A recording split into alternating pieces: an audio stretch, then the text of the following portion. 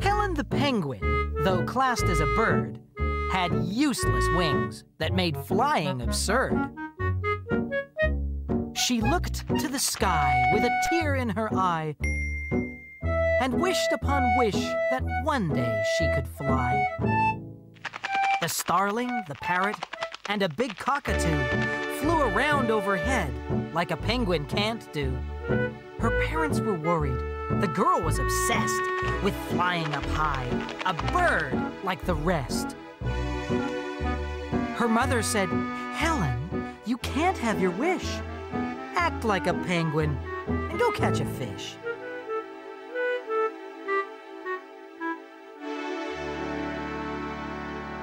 So that's what she did, and caught 17. Then swapped them at once for a blue trampoline. She bounced and she bounced up into the sky to join all the birds and pretend she could fly. But her visits were short, and the moments soon passed, for a bounce is a bounce, and a bounce doesn't last. But now she was filled with a need for the air, so she climbed up a tree as high as she dare. With the wind in her face, she rocked to and fro. Then Helen called out to the crowd down below, "A penguin's a bird, and all birds can fly." The crowd shouted back, "Don't jump or you'll die." Her mom burst in tears. "My daughter, I failed her." "Talk her down, madam. Here, use my loud hailer." "Darling, it's Mother. Come down from that tree. It's your birthday tomorrow with fish cake for tea." Ooh, fish cake. In her heart, Helen knew that she couldn't fly.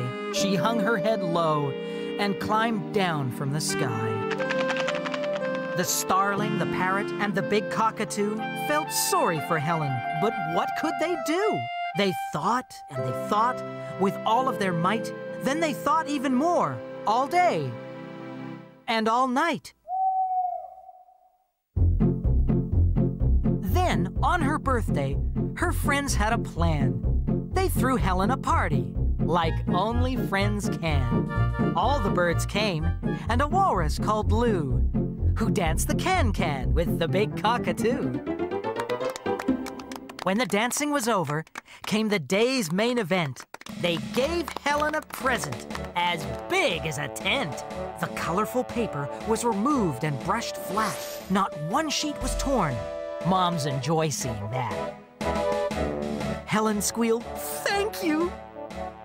And everyone laughed. Guess what they bought her? A bright red aircraft. They dressed her in goggles that hid tears of joy, for the plane was a real one. It wasn't a toy.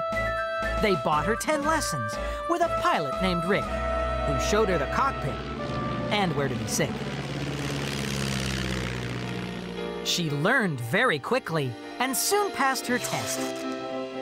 And now she can fly in the sky with the rest. She loops all the loops. What a wonderful sight. And she doesn't come down till day turns to night. So, if you should see a red plane overhead, the pilot's no pilot, but a penguin instead.